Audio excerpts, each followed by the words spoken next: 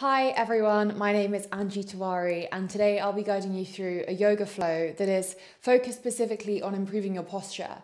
So if you're sat down at a desk all day, or if you just notice that you have tight shoulders, a tight lower back and any tension when you're seated and you want to generally improve your posture and look a little bit more upright and tall, then this is the yoga flow for you. So when you're ready, let's get into a comfortable position on our mats. You can be kneeling, you can be cross-legged, whatever's good for you. And then when you get there, we'll close our eyes together and we'll take a big breath in and exhale through the mouth. Let it all go. Good. A few more like this. Big breath in through the nose and exhale, release. Last one. And let go. Good, and keep the eyes closed. Just taking the time to arrive and to be aware of your state of mind and where your thoughts are. Taking some time to notice how busy you feel in your head, or if you feel really relaxed and calm already. And telling yourself that you're going to act with compassion and kindness throughout this entire practice. And listen to your body. And know when you've taken it too far, or know when you can push yourself a little further. And then slowly begin to flutter the eyes open. Okay, so we want to really focus in this practice on our shoulders and in our lower back. And that kind of hole through the spine, like we want to make sure the spine is taken care of. And so we're going to start on all fours. So make your way slowly onto all fours. Hands are on the ground, knees are on the ground. Some people have the toes tucked, but you can have them flattened. And we're going to start with a simple cat-cow. So hands are directly under the shoulders. You can see they're tracking in line and the glutes in line with the knees. And we're going to just drop the belly, inhale, lift the chest through. Exhale, dome the back. Create this curve through the spine. Inhale, drop the belly, lift, look up. Exhale, round.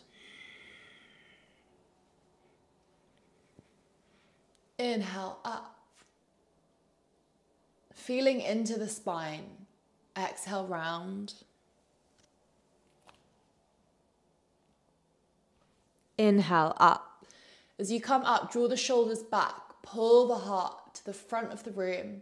Exhale, round, create a really nice dome. Feel it in the shoulders.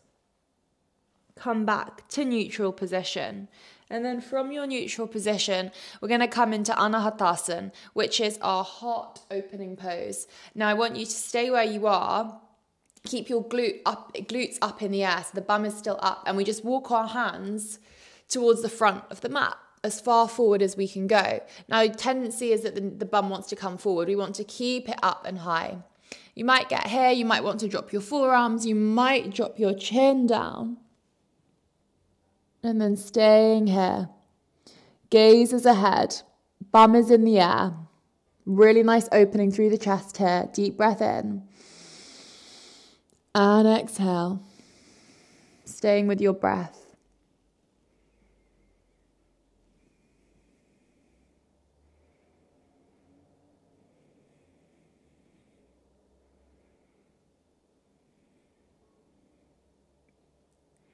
Good, stick with it.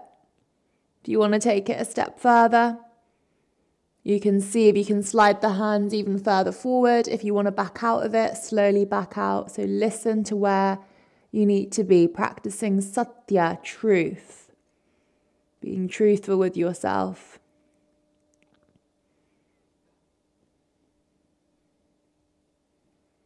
Take a breath in.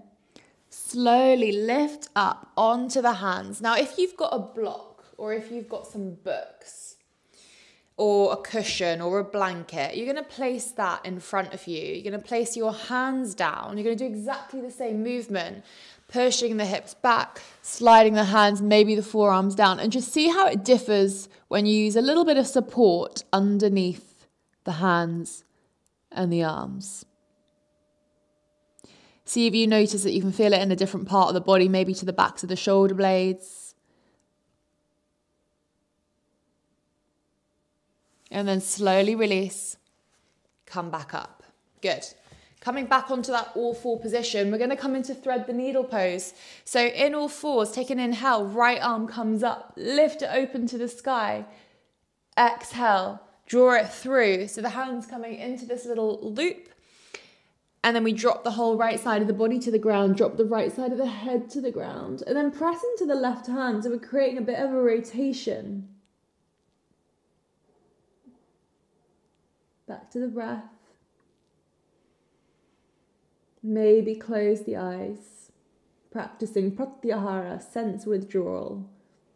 So we're withdrawing our sense of sight, so maybe we can notice our sense of touch a little bit more. Maybe we can feel into where this is tight and where this feels soft. Good. Stay where you are.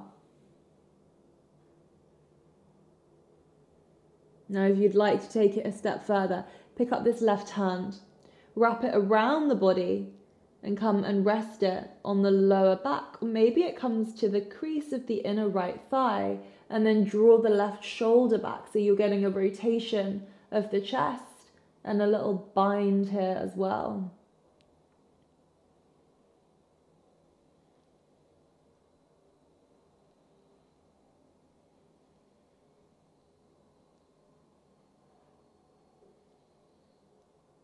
Breathe in slowly. If you took the bind, we're going to release it. Bring the left hand down by your face. Press into the left hand. Draw the right arm all the way up to the sky. Another inhale.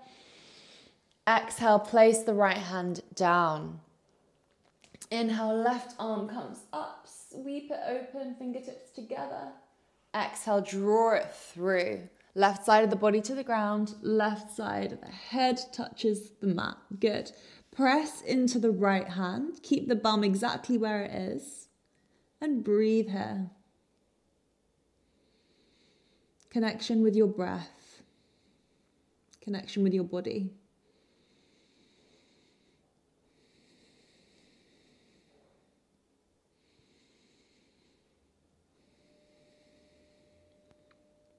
Should be getting into the tops of the shoulders, upper back. Into the neck. If you'd like to take the bind, if you did so on the other side, I recommend you do on this side too. We pick up the right hand, bring it all the way around, place it on the back, or maybe into the crease of the upper left thigh. And when you're there, right shoulder draws up and open. Make sure there's not too much pressure on your head. If there is, you can always back out a little bit. And back to the breath.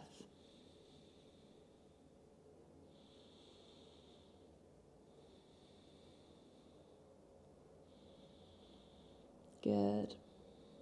Doing so well. When you're ready, release the right hand, bring it all the way down by your face, press it into the ground, draw the left arm all the way up, open it up to the sky, and then drop it back down. Good. Child's pose, balasana, knees out the same distance as the mat, feet come together to touch. Hinging forwards at the hips and reaching the arms as far forward as you'd like to go. Maybe dropping the head down to touch the mat.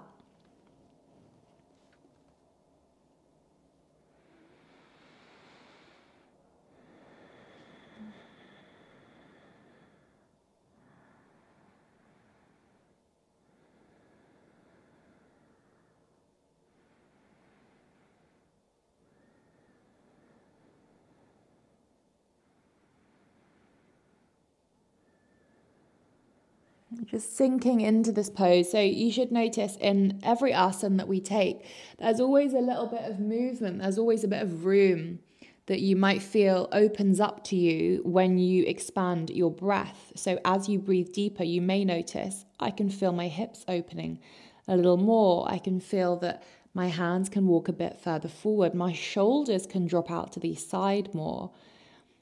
I can release tension in my forehead. So try not to be totally still during a pose, but actually watch what happens and what unravels in your body.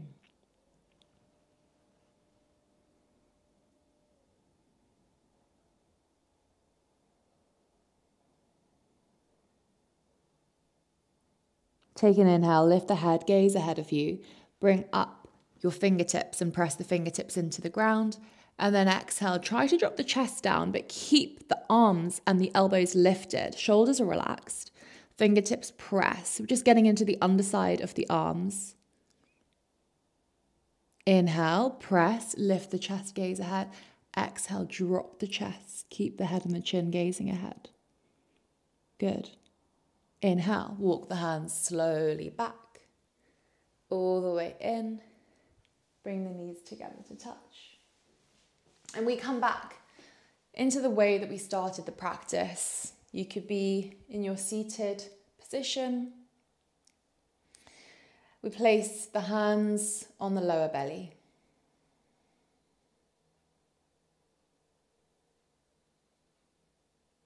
And just observe how you feel. Any difference, any changes you notice.